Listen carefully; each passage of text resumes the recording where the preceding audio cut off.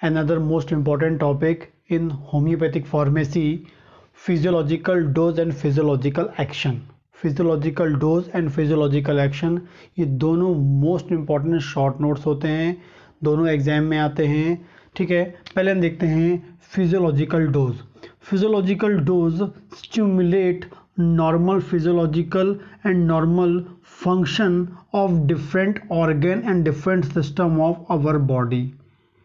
Physiological dose क्या होता है? फिजियोलॉजिकल डोज वो होता है जो स्टिमुलेट करता है, जो क्या करता है? स्टिमुलेट करता है ह्यूमन बॉडी के जो ऑर्गन हैं एंड सिस्टम हैं, जो डिफरेंट ऑर्गन्स हैं, जो डिफरेंट सिस्टम्स हैं, उसके नॉर्मल फिजियोलॉजी को या नॉर्मल फंक्शन को क्या करता है? वो स्टिमुलेट करता है। तो ऐसा डोज जो बॉडी में जाए और बॉडी में जाकर ह्यूमन के नॉर्मल फंक्शन को, ऑर्गन के नॉर्मल फंक्शन को, सिस्टम के नॉर्मल फंक्शन को क्या कर दे? स्टिमुलेट कर दे, उस डोज को हम क्या बोलेंगे?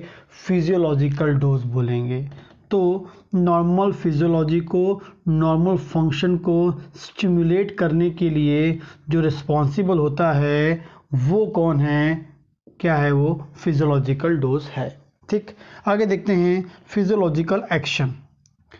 Physiological action is action of a drug in physiological dose. Most time पे आपको याद रखना है, फिजियोलॉजिकल एक्शन क्या है? इज द एक्शन, एक एक्शन है ऑफ अ ड्रग का इन अ फिजियोलॉजिकल डोज। जब कोई ड्रग को आप फिजियोलॉजिकल डोज में, जब कोई भी ड्रग को, कोई भी मेडिसिन को आप कैसे देते हैं?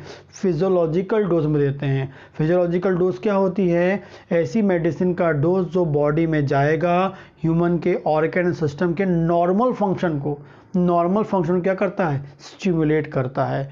तो ऐसा डोज, ऐसा मेडिसिन का डोज जो बॉडी में जाता है और नॉर्मल फंक्शन को स्टिमुलेट करता है, वो डोज के द्वारा, या वो डोज जो है मेडिसिन का जो नॉर्मल फंक्शन को स्टिमुलेट कर रहा है, उस स्टिमुलेट करने के लिए जो एक्शन दिखा रहा है, that action called physiological action. ठीक है ना?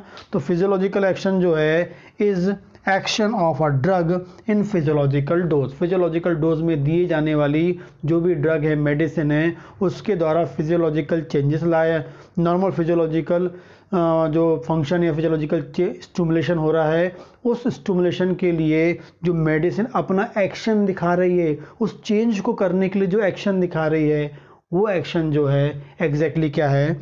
फिजियोलॉजिकल एक्शन है। आगे बात करें doctor Stuart close. Doctor Stuart close क्या बोलते हैं? अ डोज ऑफ अ ड्रग, एक ड्रग का जो डोज है वो एम्पिरिकल सेलेक्टेड है, प्रॉपर मतलब सेलेक्टेड है ड्रग का, सफिशिएंट क्वांटिटी में होना चाहिए।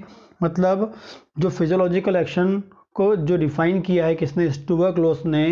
वो बोलते हैं कि अ डोज ऑफ ड्रग, जो ड्रग का डोज होना चाहिए वो कैसा होना चाहिए? जो ड्रग प्रॉपर सेलेक्टेड होना चाहिए, प्रॉपर क्वांटिटी में, सफिशिएंट क्वांटिटी में होना चाहिए, and strength to produce a definite predetermined effect या ग्रुप ऑफ सिम्टम। मतलब पहले के पहले डिफाइन होना चाहिए, या बोलेंगे प्री डिटरमाइंड इफेक्ट या ग्रुप ऑफ सिम्टम।